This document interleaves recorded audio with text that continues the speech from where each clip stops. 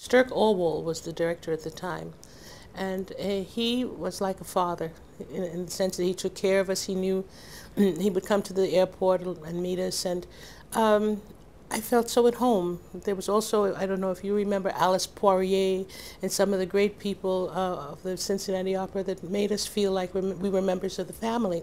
So from '64 on, I looked forward every year to going to Cincinnati, either for the opera or for the festival or for anything, because I had made friends there.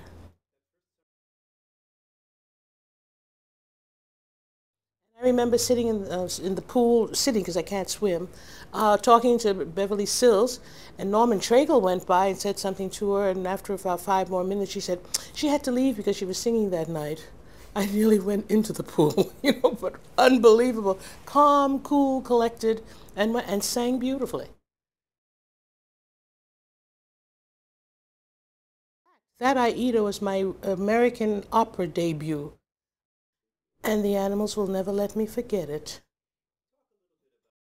I only remember after O Patria Mia, which I thought hadn't gone too badly. The hyena let out with a and I thought, gosh, it wasn't that bad. And it sort of stops you cold because the people then immediately began to applaud. But after that, I think I could handle any opera house in the world. I had passed the test.